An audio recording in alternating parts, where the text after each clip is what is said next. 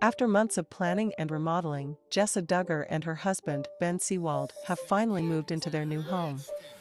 And it's already just as messy as their old one. The Counting on Alum has received backlash in the past for her seemingly untidy home.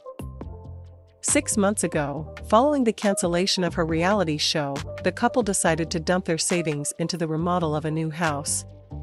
On Friday, Jessa, 29, gave fans an inside look at the finished product on her YouTube channel, revealing the mess inside. Walking in the front door, empty and full boxes and trash bags could be seen scattered everywhere. There were various high chairs in random spots in the living room, while kitchen counters were completely piled up. The main bedroom still needed lots of work, while the laundry room was already overflowing with clothes shoved in and around drawers even before they officially moved in. Even before the big move, Jessa was slammed for raising her children in a messy house with toys all over the place.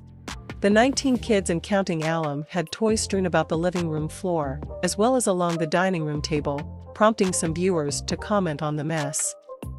One person wrote, "Damn, that house needs to be cleaned up," while several others echoed the statement, pleading with the TLC alum to organize her home. The messy lifestyle could be covering up a more pressing threat, as some fans are convinced Ben's reaction to the new home is a sign their marriage is in trouble.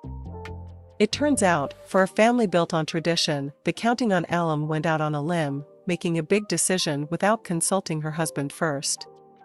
While Ben was at work, she decided to pack up their old house, grab the kids and move into the new house, a reveal that fans took as a sign of trouble.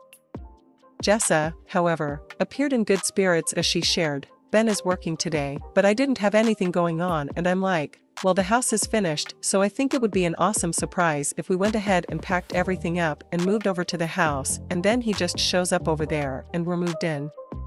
She added, "I think that might be a really fun and funny thing to do." The video was reposted to Reddit, where fans weighed in.